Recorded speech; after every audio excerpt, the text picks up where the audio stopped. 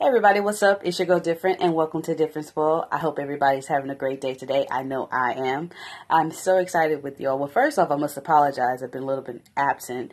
My computer crashed and I got a virus on it, and so I've been having to make these little videos on my phone, and it's been so tedious. So I finally got this one uploaded and ready, and so here it is with you guys. But I'm also excited because for today's vlog is going to be our first story time.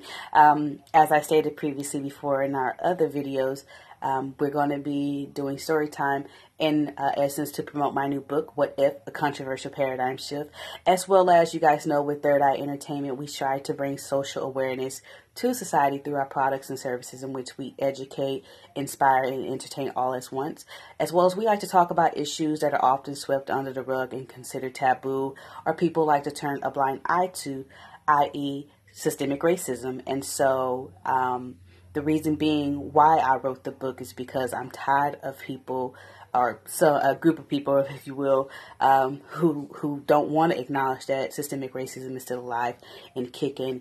And so I thought with the book, how about we do a race role reversal? What if the shoe was on the other foot? And it basically asks the question, you know, what if this happened to you and your ancestors, or if this was still happening to you and your people? Then how would you feel? And if the answer is, I'm not okay with it, or it's wrong, then my question to you would be, then why is it okay, or is it justified, or people turn a blind eye when it happens to people of opposite race or minority race, if you will? And so that's the reason why I chose the controversial route. I must disclose that this video does contain, the story time does contain sensitive content, does have graphic illustrations, and so if this offends you and it upsets you in any way, then please go no further.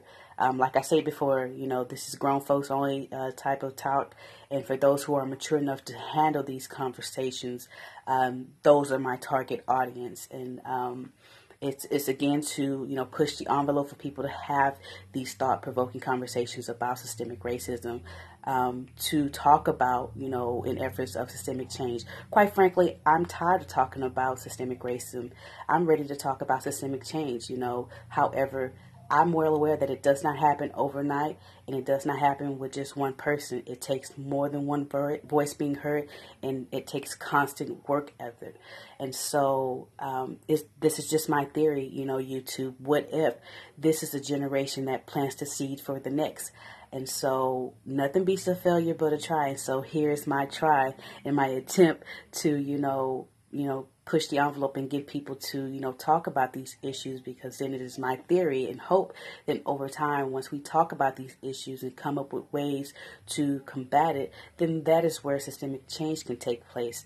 And so, definitely, you guys, you know, comment, share your opinion, whether, again, if it's good or bad, ugly, share it. That's the point of this book, is to get the conversation rolling and for people to talk about these issues. And so definitely, you know, I'll come back on once the video is over with, and we'll talk a little bit more about, you know, what's going on in Difernt World and this, that, and the third. But other than that, you guys, check out the video. I hope you guys enjoy. Warning, the following content is controversial and might be disturbing for some audiences. Viewer discretion advised. What if in 1619 Africans started dealing in illegal slave trade? What if they kidnapped millions of English men, women, and children from their homeland and brought them to America on slave ships? What if when these white slaves arrived in America, many were sold off to different plantations, never to see nor hear from their families again? What if black slave owners used white slave babies as bait to lure alligators into hunting traps and were often eaten by them? What if, to satisfy their secret proclivities, black slave owners emasculated and humiliated their white male slaves by sodomizing them in front of their families and in public? What if, when black slave owners caught their white runaway slaves, those slaves were met with unruly punishment? What if, as a punishment for not meeting their quotas in the field, white slaves had to wash their children's hands or feet being severed from their bodies? What if, to keep the white slaves divided among themselves, black slave owners kept the pale white slaves in the field, and the mixed breeds could work in the house? What if George Washington was a black president who forcefully took his white slaves to use as his own? What if Thomas Jefferson was a black president who molested and impregnated his 14-year-old white slave with a total of 6 of his offspring? What if poor white slaves had to endure deplorable treatment from black slave owners for nearly 2 centuries?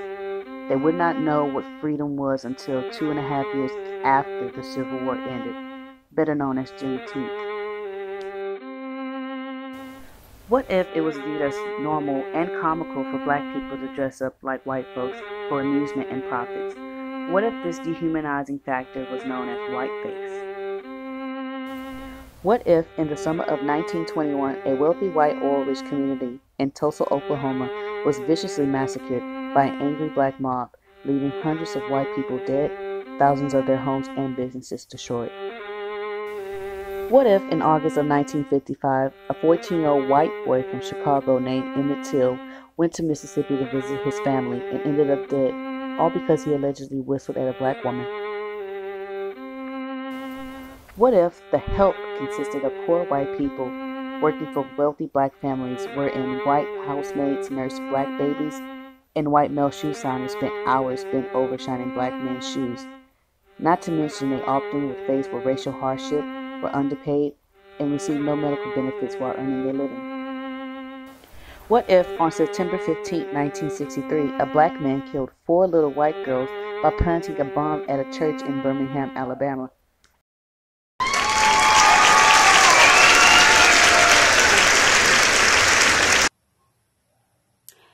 Hey everybody, welcome back. I hope you guys enjoyed watching Story Time, a historical controversial paradigm shift with excerpts from my new book, Dun, da, da, da. What If? A Controversial Paradigm Shift, which is available at my website, differentworld.net. So head on over and get your copy now if this is intriguing to you and you want to learn more about what it is that I'm talking about in the book. You can head on over and get your copy there.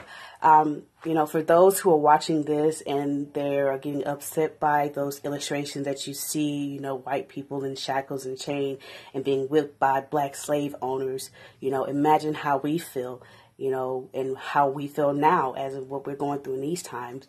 I know those who are aware, if you guys, last week we got the verdict for the Kyle Rittenhouse, and I don't want to speak too much on it because if you want to hear my opinion on it, then you go buy the book, What If? A Controversial Paradigm Shift, because I talk about that in this book. And so, but in any case, that just goes to show you, just how much power white privileges can have. It shows right here in our faces that, a white person can not only, kill a black man and get away with it, but they can kill their own and get away with it. And so if that doesn't cause us, any upset and unrest, then, we're doomed, basically. And so if you sitting there, trying to turn a blind eye to it and trying to minimize it and don't want to accept the fact that this, young man has taken away 2 lives, all over the thought of that he felt entitled to defend his country and what he might have, felt however he felt in that time. But, to take another life, that's, 2 at that.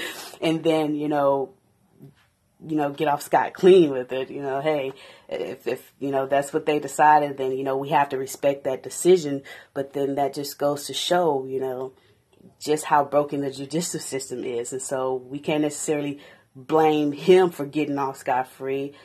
Look at how, the judicial system is set up, and so I don't know, you guys, I've commented enough. You guys make sure you drop your comment below in the comment section and, subscribe to the video, to my channel, and share the video if you will. And don't forget, go to my website and get the book, What If? A Controversial Paradigm Shift.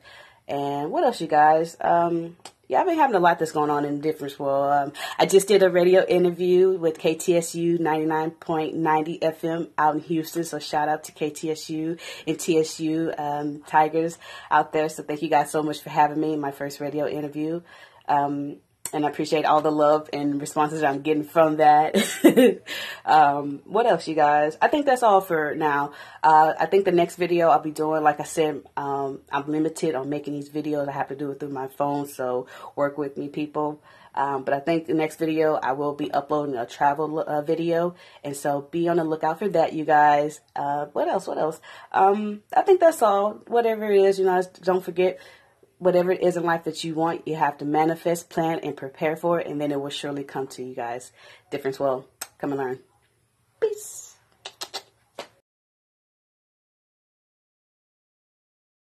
What if? What if in 1619 Africans started dealing in slave trading? The tables were turned around. What if they kidnapped millions of Englishmen, women, and children from their homeland and brought them to America on a slave ship?